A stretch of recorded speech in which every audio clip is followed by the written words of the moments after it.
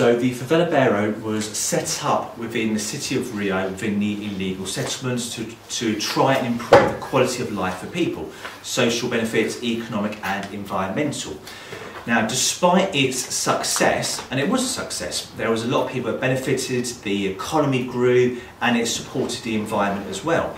However, there were 4 major limitations that held this project back from being an overall success.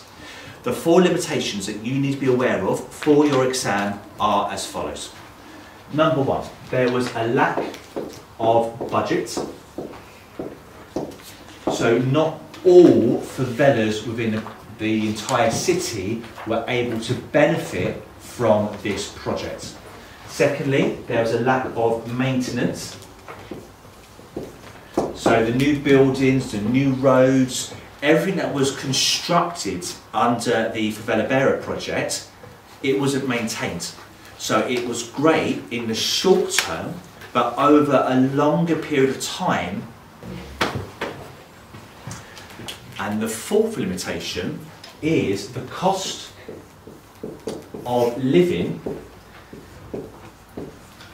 increased within the favelas.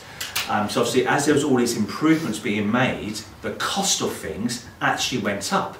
But if you're a resident without a job, you're going to struggle to survive under those conditions. So the cost of living actually increasing resulted in people actually getting poorer.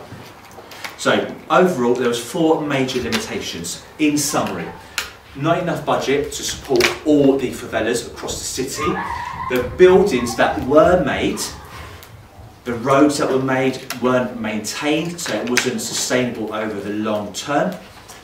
Literacy and numeracy, despite investment in education, remained low. And as the cost of living went up within the favelas, the poorest got poorer. I hope that helps.